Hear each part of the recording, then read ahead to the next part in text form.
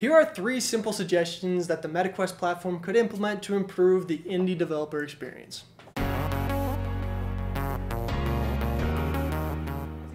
My name is Garrett, and for the past year and a half, I have been working as an indie developer to get my open world VR pirate game Sail onto the Oculus Quest / MetaQuest platform. Having been an indie developer for this long, I have experienced just about all of the resources that Meta has available to us indie developers, and I have seen a couple of issues. But I'm not the kind of person to bring problems to the table without bringing solutions. So here are my 3 solutions / suggestions that I think Meta could implement into their indie developer program that will easily and really benefit all indie developers and the MetaQuest platform as a whole. So let's jump straight into it. My first suggestion is to let us indie developers target a specific device. The MetaQuest is an incredible device, but the MetaQuest 1 and the MetaQuest 2 are 2 very different devices. As it stands right now, indie developers are forced to support both the Quest 1 and the Quest 2, and indie developers have been rejected in App Lab because they were unable to support the Quest 1 device. I am among those developers. Our sales submission was rejected because we were unable to support the Quest 1 device. And I just feel that if the AAA studios are allowed to target a singular device,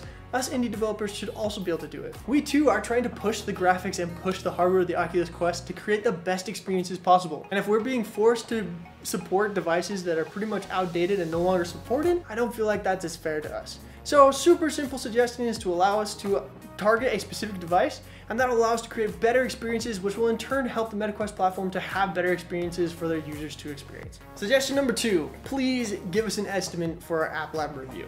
Even if it is a queue telling us that we are 54 out of 267, that would be better than the ominous message that there are lots of submissions going on and we don't know when we're going to get to it. Us indie developers are usually tight on budget and small in number, which means sitting still and doing nothing usually burns through budget. So having some sort of estimate to allow us to know when we're going to get our app reviewed is extremely helpful, and I feel like would be just a simple and courteous gesture to all indie developers. Now my last and final suggestion I think is the biggest one, and I think it would be the most helpful to all indie developers and the MetaQuest platform in general, and that is to let us know exactly what it takes to get onto the official store. Now the virtual reality checks are extremely helpful from the hardware and development side of things to know what it takes to get onto the official store. However, we know that not every game that gets on App Lab moves on to the official store. So it would be extremely beneficial to us indie developers to see what metrics you are looking for so that we can target those things and create experiences that you want to see on your official store. I feel like being more open and transparent about this is not only going to help Meta to get more content onto their store, but also going to help us indie developers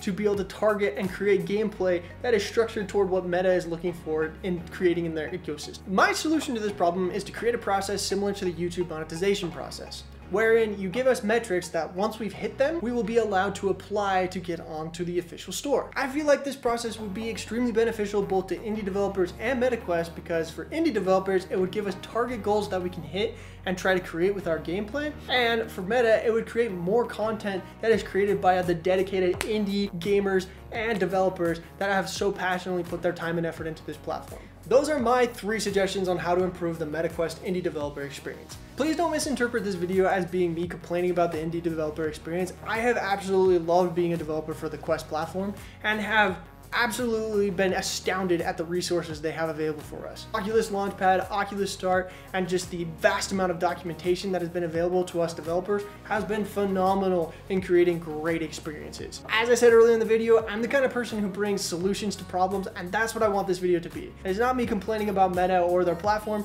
it is me wanting to help improve the platform because I like it so much. If you have any other suggestions on how Meta could improve their indie developer program, please let me know down in the comments below. I'd love to hear other ideas from you developers. But hopefully this video reaches the right people. To help it do that, guys, please leave a like and subscribe if you want to see more content like this. That is all from me. Thank you so much for watching, and I'll see you on the next one.